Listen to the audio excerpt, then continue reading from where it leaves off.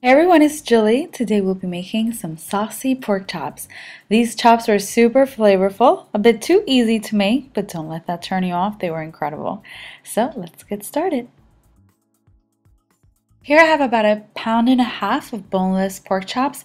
You want to season them well to your liking, or you can follow the complete recipe I will be posting on cookedbyjulie.com.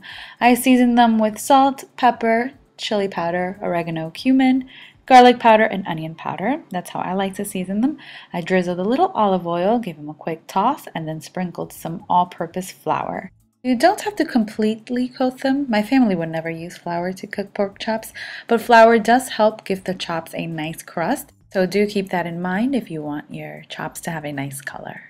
So when sauteing pork chops, I always use vegetable oil. I like to cook them on high heat for about 4 minutes on each side, and the pork chops will finish cooking in the tomato sauce. So about 8 minutes later, you want to remove them from the skillet. Now we're going to get started on our sauce. I use the same skillet I cooked the pork chops in. It's all gravy, or shall I say saucy. Alright, so I threw in some rough chopped tomatoes and shallots. You may use white onions. I actually ran out of white onions, so I used shallots instead, but completely optional. Threw in 1 smashed garlic clove. I cooked the veggies for about 4 minutes, or shall I say fruits and veggies, because tomato is considered a fruit. Poured in some wine, white wine, that's optional, and I let it reduce by half. Let this cool a bit before throwing it in my food processor, and I poured in about a 1/4 cup of water. You may use chicken stock if you prefer.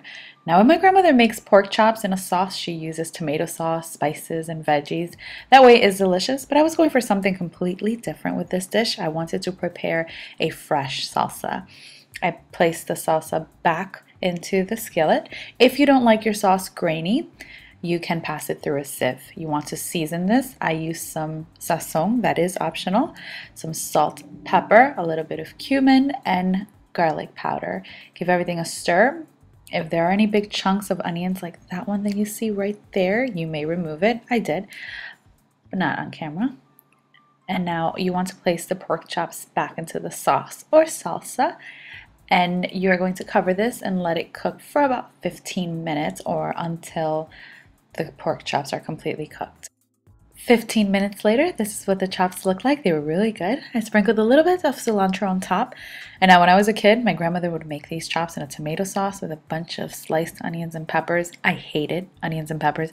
I'm assuming most kids do, so this is a great alternative. Actually, Julie, my kids aren't picky eaters, and even if they are, they have to eat whatever I make.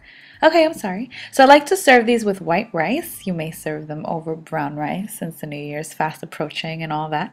So these were really juicy and saucy. They were really flavorful. So give these a try. Let me know if you do. And I want to thank you all so much for watching.